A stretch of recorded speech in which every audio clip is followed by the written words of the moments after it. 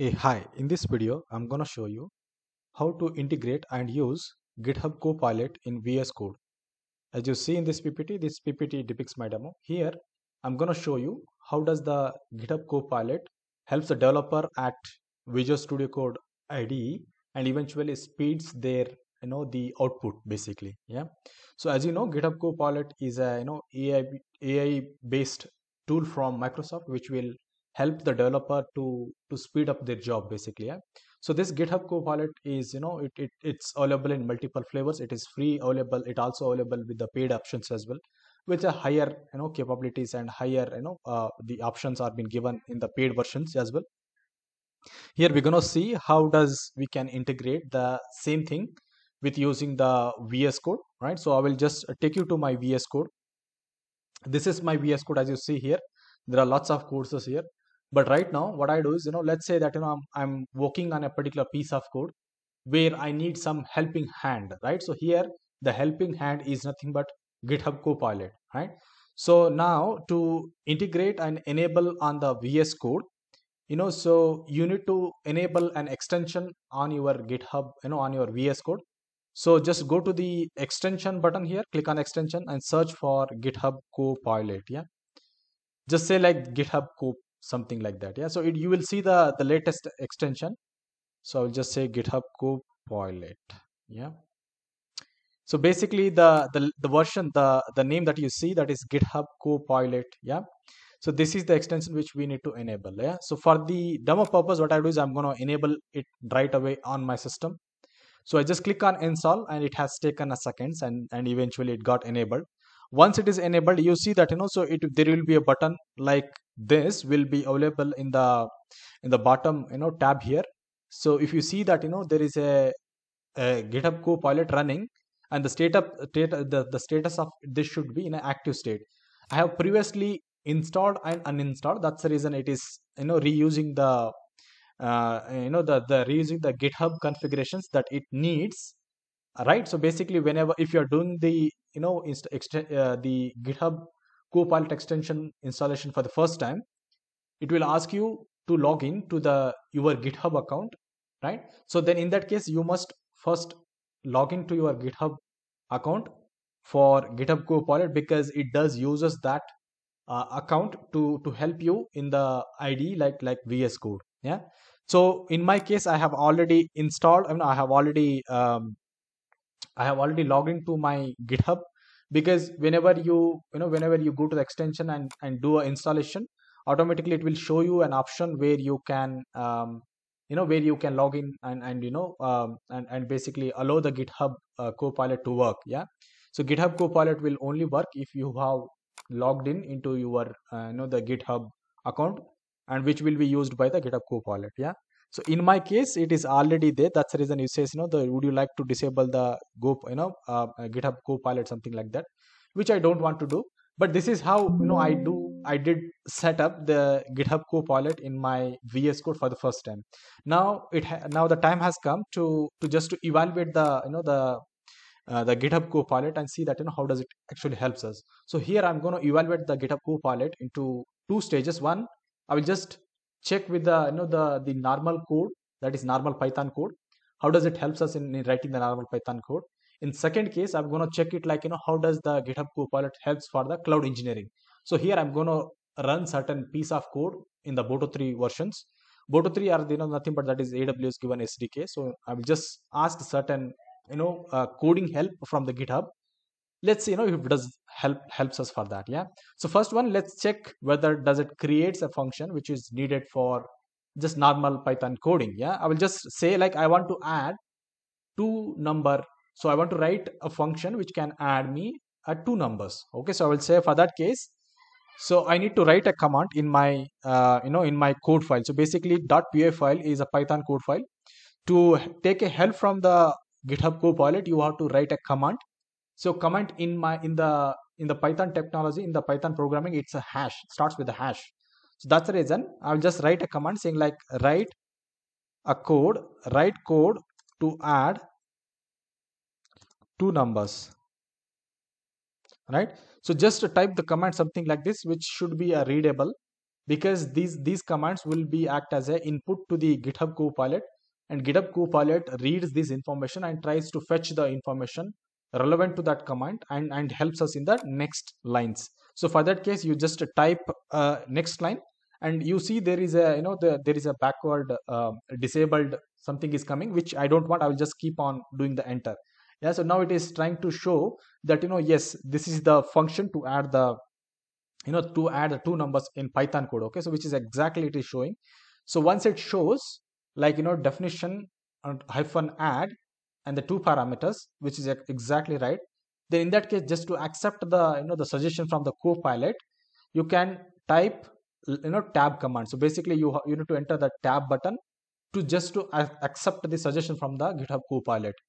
And in the, to ask the question, you need to put a command. So basically you need to remember only these two, terminology. Yeah, and then keep on doing the enter. So basically when you do a enter, so in the sense, when you go to the next line or go to the indentation of the Python of the line, then automatically, the GitHub Copilot will try to return the piece of code belongs to that line, belongs to that row basically. So in the row number 4, it has identified that, it has to return the run the command, that is return a plus b, right? So which I will accept it by entering the tab button, and then eventually I go to the next line. I will just put it like this. So basically, so eventually what I expected is, just to return a function in Python to just to add a number, which it has returned to me. Yeah, so it also gives a suggestion to whether do you want to add some, the PyTest framework as well.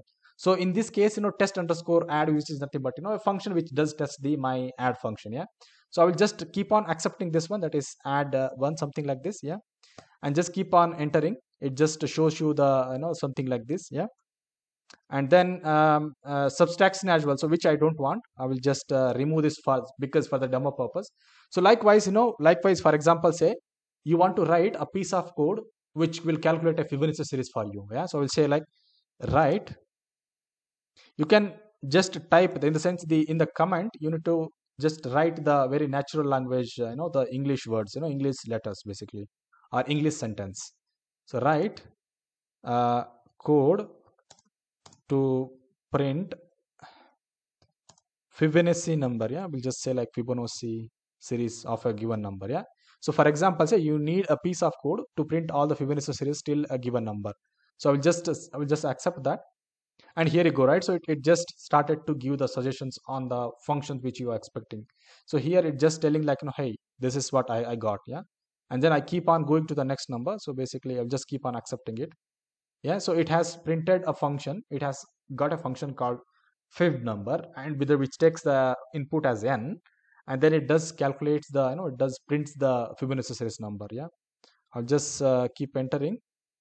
So it looks like it has completed the functions, because that's the reason it is going to the next line, that is test the Fibonacci series number, which I'm going to expect, which I'm going to accept as well, and then go to the next line. So for example, to ask the question, you need to go to the fresh line and type a commands, and just to accept the answer given from the Copilot, you need to type tab button. Yeah, and then just keep on accepting the tab button. You can just follow the syntax, something like this. Yeah, all right.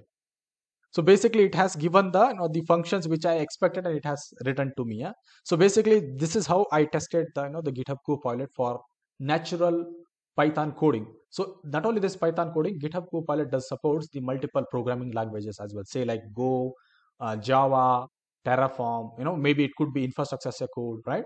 So it does supports wide variety of, the programming languages, and helps the developers to achieve their job very fastly. Yeah, likewise, now let me go to the next stage of my demo, that is, does GitHub Copilot can support us in doing a cloud engineering. So in this case, I'm interested in AWS cloud engineering.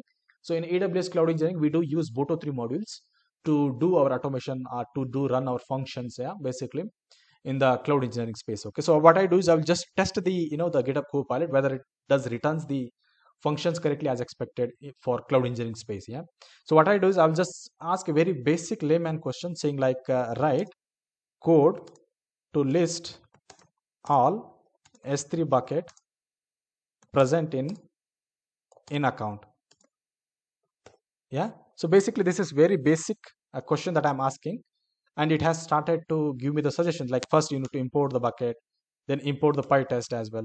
Yeah, then import, then so basically it just tries to, when you say like import, in the sense it tries to give a suggestion like you need these kind of modules. Then it will eventually give a clue of, hey, you need to write one function called list buckets. Yeah, and then keep on doing the enter. Yeah, and just accept the tabs. Okay, so I just enter in the tabs to accept the suggestions, and eventually it has returned a function called list bucket. In that one, it has a piece of code saying like, create a S3 client first, and from the S3 client invoke a API called list buckets, and from the response, just iterate and get the bucket name. Okay, so which looks to be very close answer.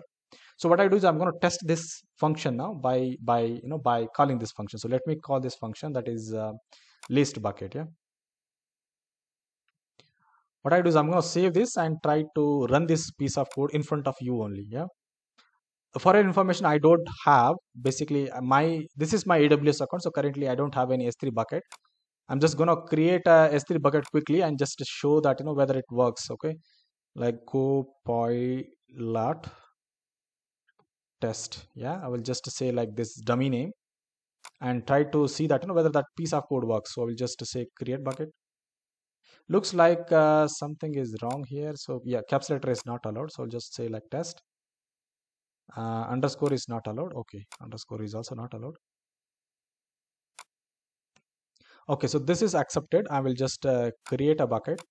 So why I'm creating this bucket is just to test that the piece of code that GitHub Copilot have returned is correct one. So right now we created a bucket. Let's see if I run this piece of code, does it returns?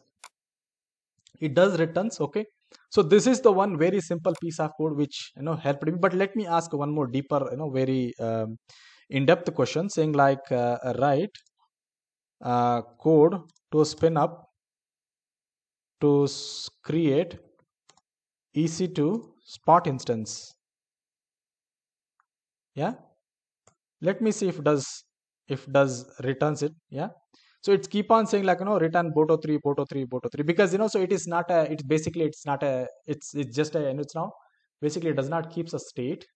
It does not works like how does the the chat GPT or Bard works. Okay, so if you type this question in the chat GPT or in the Bard AI's prompt, the answers of the respective questions will be obvious. It just it just instantaneously throws the answers, or throws the code, right, ready-made code for us. But here in this case it's quite different. But what you understand and what I understand is basically the GitHub Copilot is also helping the developers as a second helping hand, while they are coding, in the sense while they are doing a very tricky coding, so and let's say they are stuck with a certain piece of the logic that they want to build in their code. In that case, the GitHub Copilot can come very handy. Yeah, and eventually, so it is actually removing the blockers. Yeah, and speeding the the developers throughput basically. Yeah, so here we have asked for yeah, so here we have asked for create a EC2 spot instance. Then it is trying to go from the starting, that is import a boto3, but it does not. It forgets that there is already a boto3 above the line. Yeah, so these are the missing intelligence, but I don't think it as a necessary here. But just to make the difference of what GitHub Copilot can do, what GitHub Copilot cannot do. So this is what I wanted to just to help you here. So it looks like it has written the job, it has written the piece of information which is required to create a EC2 spot instance in the AWS. Yeah, so likewise, so yeah, so what we evaluated here is it just to test if the GitHub Copilot can really help us to do the the Python coding. So not only Python coding, it does also supports Node.js, Java, Go language. Yeah, so it also has the huge variety of the pool of programming knowledge that GitHub Copilot can support, and eventually help the respective developers to do the jobs. Yeah. All right. So with that note, I have successfully shown you the things need to be shown in this video. Finally, a kind request: please do subscribe my channel. That would really encourage me a lot. So with that note, thank you. Thanks a lot, and see you in the next video.